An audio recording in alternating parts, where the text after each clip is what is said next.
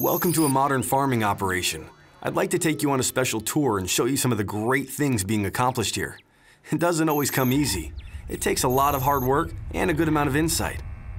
I plan carefully, using the best management practices, chemistry, breeding, biotechnology, and microbial solutions. I look to the past with historical field data, and to the future with technologies built on data science. These different methods are what give my corn, soybeans, and other crops their best shot at reaching maximum yield potential. Some call it a systems approach to farming. I call it good sense. Because in the end, it's all about giving this tiny seed, my biggest investment, the best chance to succeed. Once that seed goes in the ground, the real action begins. There's a lot going on down there. Just because I can't see it doesn't mean I should ignore it. Insects, diseases, nematodes, and harmful fungi are all waiting to attack my seed's potential. Then there are nutrients bound up in the soil that my crops could make good use of, as well as beneficial fungi and bacteria that could give my crop a boost. But if I don't act, the threats will, and I'll miss out on potential benefits. That's why I rely on chemical and microbial seed-applied solutions to work together for me and for my crop. Insecticides, nematicides, fungicides with enhanced disease control protect my seed from those yield-robbing threats during the critical first 30 days and beyond. At the same time, microbes work in the soil to release bound nutrients, so they're more readily available to the plant. They're both important. With the seed protected from threats, the work that the microbes are doing can be even more impactful. And with the help of the microbes, the protected seed has a richer environment in which to thrive. As the seed grows roots and shoots, the benefits continue. There is so much potential inside of today's seeds.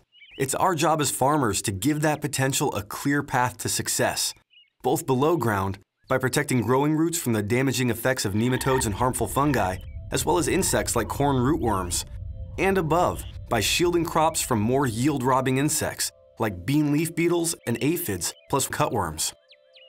But it's also about harnessing the power of nature for good, using microbes for stronger root growth, increased nutrient uptake, and enhanced nodulation. Together, the chemical and microbial seed-applied solutions I use give my crops the strong start they need. And this is just the beginning. As the season progresses and my crop grows, it's rewarding to see signs of a good harvest on its way. Root-to-leaf protection? I can see that right here. My crop emerged early, which turned into a healthy canopy. And you don't get green like this without abundant nutrient uptake. Looking at these stalks gives me peace of mind too. Strong stalks can withstand more stress, which is one less worry for me. And ultimately, these 4 and 5 bean pods tell me I'm doing something right. How we got to this moment is a long time in the making. From the beginning, farming has always been advancing, with every generation seeking new ways to have greater control over their fields and meet the demands of a growing world.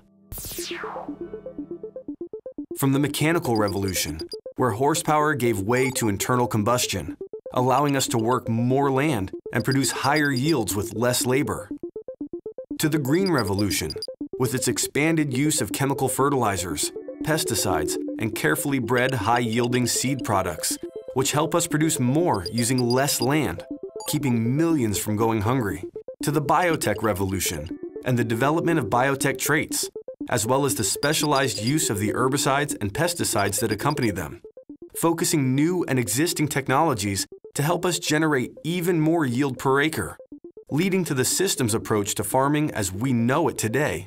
Given the advances we've made in the last 100 years, it's hard not to be optimistic about the future of farming. With the groundbreaking seed-applied solutions available to us today, and more on the horizon, we've truly entered the new frontier. One thing hasn't changed. If we're going to keep moving forward, we have to embrace innovation. That's why I always set aside a bit of land to try out new products.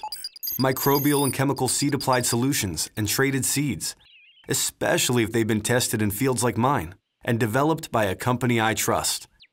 As farmers, we've got a big challenge ahead of us, producing more sustainably so we can pass down our land and livelihood to the next generation. That's my hope for the future anyway. But I know I'm not the only one. Well, that wraps up the tour. Thanks for taking the time to visit my operation.